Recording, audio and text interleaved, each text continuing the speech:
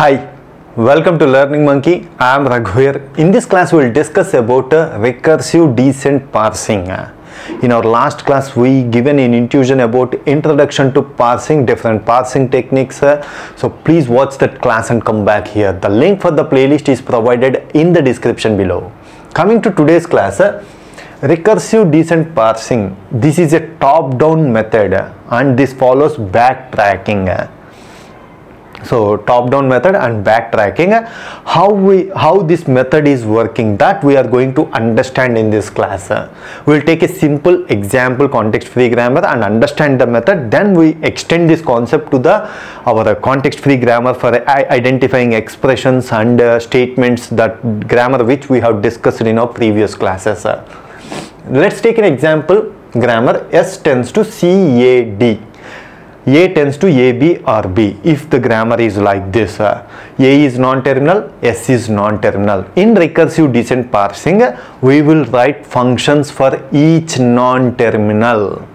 S is a non-terminal, we have to write a function for S. A is a non-terminal, we have to write a function for A. For each non-terminal, we are going to write a function. So what we will write, how it is going to execute, that we are going to discuss step by step. We are writing function for S. Similarly, we have to write function for A. Like that, all the non-terminals we have to write this function. So how this recursive descent parsing functions works? This grammar intuition is already provided in our theory of computations. How we are writing the programs for grammar, programmatic intuition is provided in our TOC, theory of computation course. If you don't know what this context-free grammar means, please watch those classes and come back here. Coming here, S is a function because it is a non-terminal. What this says is loop to choose all productions. In S, we are having one production. So this loop executes one time. One production. S tends to CAD. Similarly, in the A function, loop to choose all productions. How many productions are there? A is having two productions. A tends to AB is one production. A tends to A is another production. So take the productions one by one. Loop to choose all productions. In this loop, this coding is there. This is the point you have to understand. Take the first production, execute this code. Take the second production, execute this code. This is how you have to execute the code. So in that, chosen production is there. Assume that the first production has been chosen. S tends to CAD, capital A D. This production is of the form S tends to x1, x2, so on, xk, where x1 is the first symbol x1, second symbol x2, third symbol x3. That is how it is written. X1 means the first input, the first symbol in the production. If it is of the form like this, for I is equal to 1 to k, how many symbols are there on the production? S tends to k symbols are there. That's why this loop is executing k times. Means take the first symbol, apply the logic. Take the second symbol, apply the logic. That is how it has to execute. If you take the first symbol, if xi is a non-terminal, is it non-terminal C? No. It's terminal. So this condition is fail. Else if xi is equal to, if it is non-terminal, obviously what's remaining? It will be a terminal. Xi equal to current input symbol. Assume that this is the input string we are going to check on our context-free grammar, CAD. What's the current input symbol? C. C is exactly matching to the current input symbol. Xi is C here, Xi is C here, C equal to C. So what's going to do here? Yes, input symbol matches. Then advance input symbol to the next. This is our input symbol. This advance to the next input symbol. We are moving to next input symbol. So we have identified C. S tends to. So how grammar executes? Check for input symbol C. Yes, we are checking for input symbol C. It's already matched. If this matching has not happened, else if this is failure, then we go to the else part. There is some mistake. We have to stop here. Not to stop here, understand it properly. We are stopping this first loop. If one more production is there for this, yes tends to some other production is there, you have to check the next production. If all the productions are failed, then you have to stop. This is very, very important to understand. If all productions are failed, then you will stop it.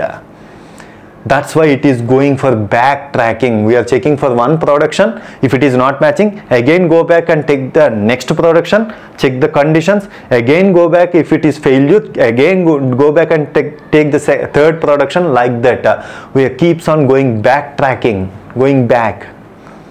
We will tell you the example of backtracking. This is how the context-free grammar is evaluated using recursive descent parsing method. Now understand what is backtracking is. Let's take the input symbol CAD. The first function we call here is yes. Yes tends to CAD. The first input symbol is C, CC matching. Now it is going to expand. Expand means calling the function A. A is having two productions. How it is going to execute? Take one production, apply it. If it fails, take second production, apply it. If it fails, take third production. That's why it is backtracking. A has been expanded with AB, but our input says that CAD. A is matching here, but B is not matching. So this production, whatever the production it has chosen here, it is wrong. Go with another production. Means we went one step back and doing again. That is what backtracking means. So A, take with A. Now next time it is going to take A. Yes, it is matching. C, A is identified and D is identified. Yes, our grammar is accepted. This is how it is going to check for the syntax analysis. Similarly, we have to write this recursive descent parsing for our expression grammar. In our last classes, we discussed about expression grammar. C tends to T, E dash. This is going to identify expressions that belongs to plus and star symbol. Each non-terminal, for each non-terminal, we have to write a function like this. But think about, is the recursive descent parsing is a good method? Is a good approach to solve our context-free grammars? No, this is not a good approach.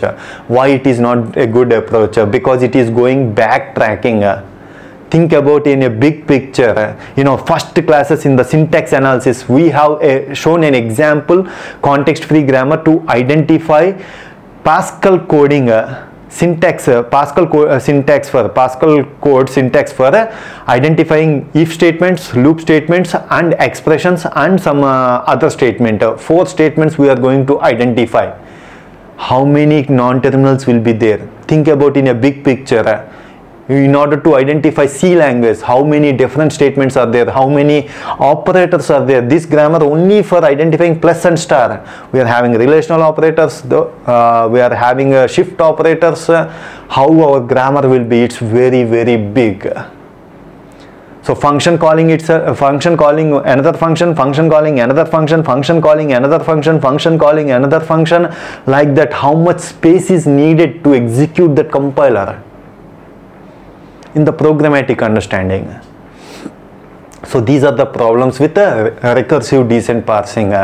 So check entire language. So the big picture means check the CFG for entire language. So this is what about recursive descent parsing. This is a backtracking approach. Hope you understand the concept. If you have any questions regarding the concept, please post your questions in the comment section below. Thanks for watching. If you haven't subscribed to our channel, please subscribe to our channel and press bell icon for the latest updates. Thank you.